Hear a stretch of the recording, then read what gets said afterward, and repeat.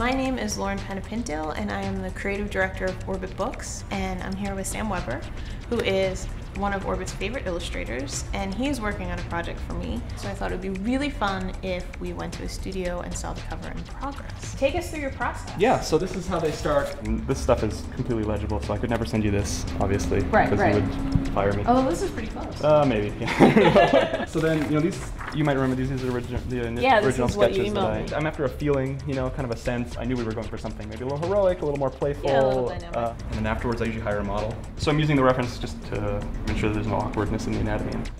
And then once you get all this settled down, then we go to the magic table. Yeah, at this point, I just blow up the drawing and trace it onto the final surface, which is a heavyweight watercolor paper. The reason I work in watercolor before I get into the computer is just there's textures and surfaces that are really hard to fake in the computer. Yeah, how long does it take? How long have you been working? This is about a week. The drawing actually takes quite a bit of time because I'm working transparently. I have to have a fairly accurate drawing. I can't, or at least my technique doesn't involve making a lot of stuff up in the paint.